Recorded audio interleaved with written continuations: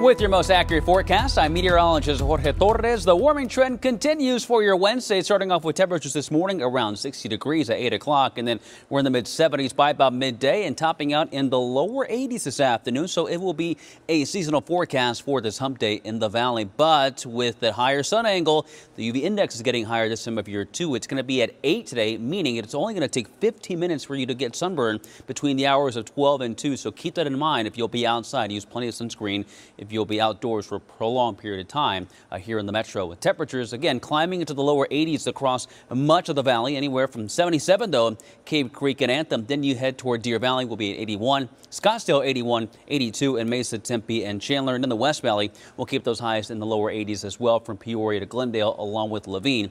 Just shy of that average high by about a degree, so we'll call it a seasonal Wednesday. Northern Arizona highs today staying in the lower 60s in Flagstaff, so nice little warming trend up in the high country too. That will not last for long as well. More on that in a moment. And as you head along the rim, we'll keep the highs today in the 60s from Heber and Cholo, 70s in Globe and Safford, and close to 80 degrees today down in the Old Pueblo. And for the next 3 days, we are expecting a nice little warming trend for at least today and tomorrow. It'll be breezy on Thursday in the valley with highs just shy of 90 degrees for the first time in 2024. Then by Friday, we cool down with those temperatures at 70 degrees and the chance of rain now picking up at 20%. So going back to tomorrow's forecast, again, calling for a high of 89, which if we do hit 90, we'll be close to it.